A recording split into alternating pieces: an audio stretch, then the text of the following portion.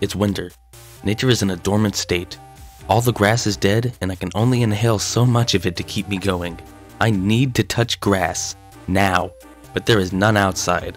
So I might as well see how fast you can touch grass in every mainline Mega Man Battle Network game for the Game Boy Advance. The results may surprise you. So starting off with the first Battle Network, Lan needs to pick up the personal terminal before we can leave his bedroom to go to school. Going outside immediately starts a cutscene in which Lan walks over grass, but that's really the game touching the grass, not us, so we must continue. At school we have to talk to Lan's friend Dex to do the tutorial before we can leave the prison that is the brick and mortar school. The tutorial consists of 3 fights. The first 2 have fixed draws and the third has a randomized draw. I got 2 mini bombs, which is pretty good. Now we can leave our cell and go outside and touch that grass. I got a time of 1 minute and 49 seconds. Up next is BN2, which is definitely the shortest run. We start off in the school and need to talk to Dex again to progress. Only this time we're supposed to go home for the tutorial, so we simply walk outside and touch those sweet green pixels. Took me 17 seconds. BN3 is my favorite, so I was most excited to play this one again. I'm using the Japanese version of White because it's the quickest one I had access to. Lan and crew start off in Scilab, a different prison. We need to talk to everyone in the room before we can start the mandatory tutorial. The first 2 fights are exactly the same as in BN1, but this time the third fight also has a fixed draw. This battle teaches us about the add function, which forces us to go 1 turn without chips. A single turn lasts 8.5 seconds. In that time, we can bust to the front and back Metars down to 30 HP and take them all out with 2 shotguns on the next turn, which is the fastest way on average to deal with them. We can then talk to our 3 friends, leave the school, and touch the good stuff. I completed the run in 2 minutes and 17 seconds. Up next is BN4, the one everyone seems to have the strongest opinions about. Some people worship this game, and some hate it. This time, we begin in Lan's room, and although his carpet looks like grass, it is not. Another forced tutorial. Again, the first 2 fights are the same and the third is different. It highlights a new mechanic, the full synchro, but who cares about that? We need grass. We need to get a recuff patch from the internet before being allowed to leave.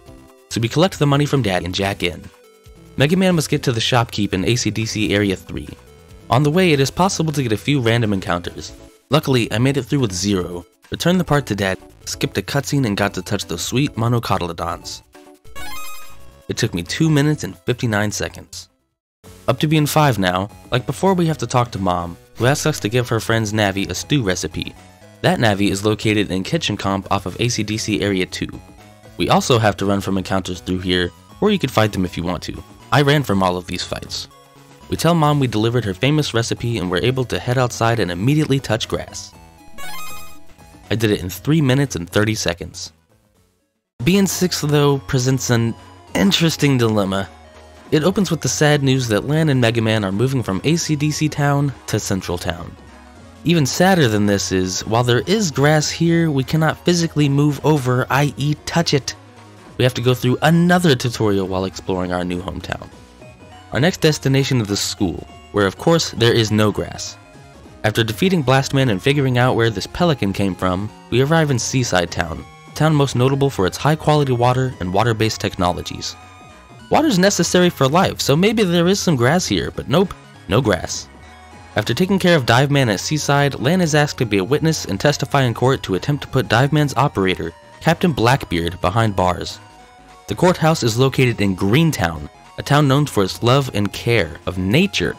It's decorated with beautiful flowers, trees, and of course, grass. But again, we can't move our avatar over to these pixels. There is no green grass to touch in Greentown, which is absolutely crazy. What the f***? So we put Blackbeard away and start our next scenario, in which our dad is framed for tampering with the judge tree, the mechanical tree that is somehow able to lock people away like rats in cages. Our next dungeon is here in the judge tree. The gimmick here is when you step on a panel, finally, that gorgeous green grass will appear. But wait, I hear you say, this is in the cyber world, which is not the real world, so technically, we did not touch the grass. And to that I say, aha, look again, my friend. At the start of the judge tree, this prog right here informs us of the mechanics of this dungeon. He refers to these tiny green squares as grass. Not cyber grass, but grass. And that constitutes a win in my book. At this point, we're about halfway through the game, so this took me 1 hour, 16 minutes, and 13 seconds. I took this timing from an old PB. For all the sticklers still saying that the grass on the internet doesn't count, there is no grass in the next town, which is Skytown, a giant floating city. I suppose you can plant grass up there, but no one did. Land can't touch grass until he goes back to AC/DC Town, closer to 2 hours into the run. And finally, ranking them from slowest to fastest, we got BN6 at the longest run by far, BN5, BN4, 3, 1, and then 2. I feel better after touching all that grass. Hopefully spring will come sooner than we think and life can begin anew. Until then, you should touch virtual grass. If you enjoyed this video, please like, subscribe, all that jazz, and let me know what your favorite looking grass is from a video game. Thanks for watching.